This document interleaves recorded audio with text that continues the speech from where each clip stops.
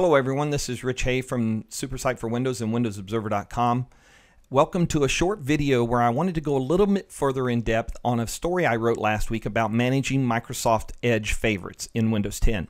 Now, there is no built-in tool for doing this. There are some very basic tools which, through a lot of experimentation and testing, I was able to get my Edge favorites syncing across multiple Windows 10 devices, even one of my builds on Windows Insider.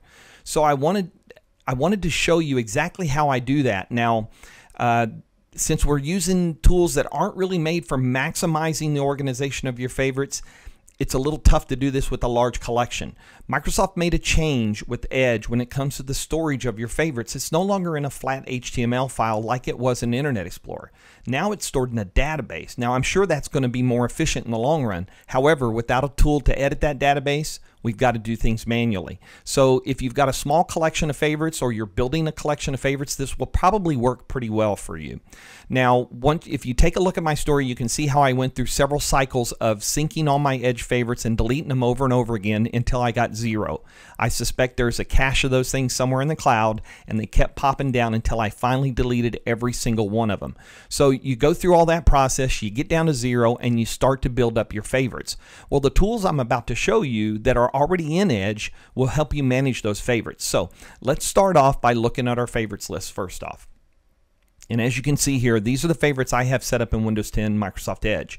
I want to do a little bit of organization. Now, the first thing is drag and drop. So this is something I didn't know until I was doing all this testing last week, but you can actually click on an item, grab it, left click and drag it anywhere into the list, and it will move. And this will sync to your other devices. But what if I wanted that Windows Devices shortcut to be in my Microsoft folder?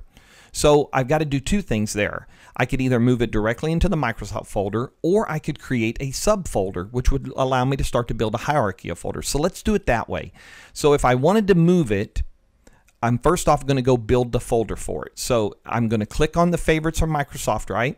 And I'm going to open them up, and you can see 2 in there already. And then I'm going to right click, and I'm going to create a new folder. And I'm going to call it Devices. All right, and I hit return.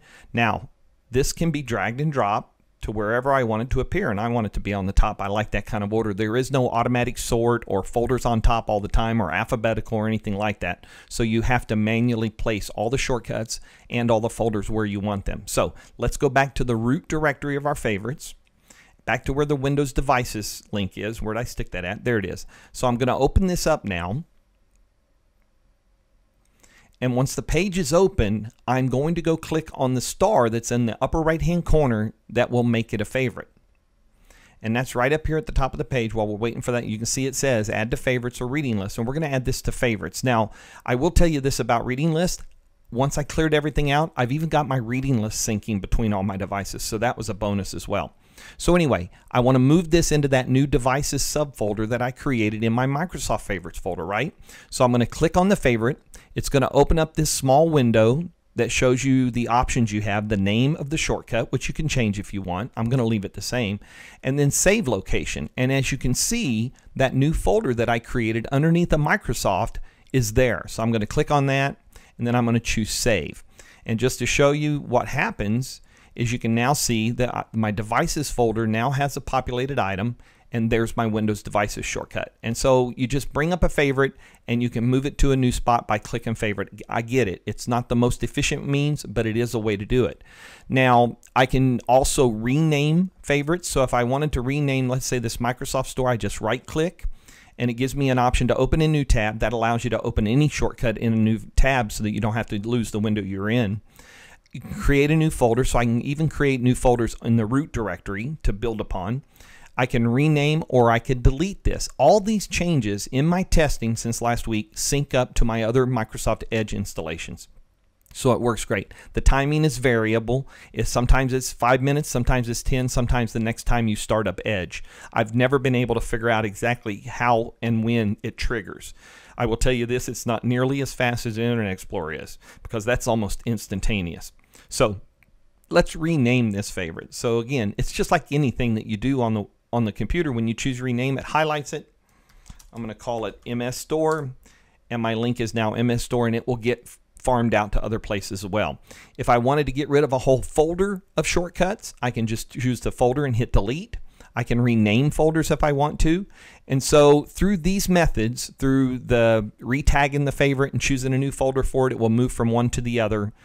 You can still use your Internet Explorer import and it won't duplicate entries. I've tested that and verified that. So that is handy if you build up a favorite in Internet Explorer and then you want to match it up.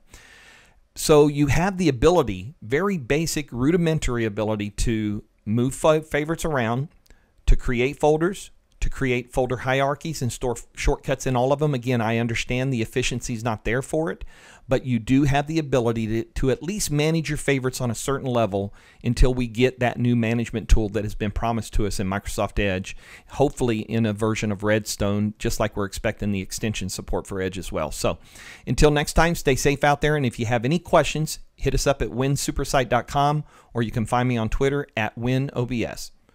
Take care.